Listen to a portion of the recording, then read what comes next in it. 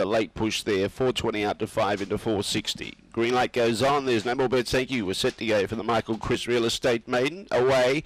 Good speed from the inside. Young Blood. The one that backed that odds got to the lead and got clear by 2 lengths. Aston Nefertiti around the outside. Here comes Ralu Barbara. Very good turn of speed. Goes straight past the leader. Fourth placing was Long Gully Loz. Well back was Blood Brother. Following those through was Bumpy Hayride, Sweet Serenade and Diabolic Lady. But with good dash, Ralu Barbara's going to kill them. Ralu Barbara goes on to win by 6 lengths. Second, Young Blood. Third was Aston Nefertiti.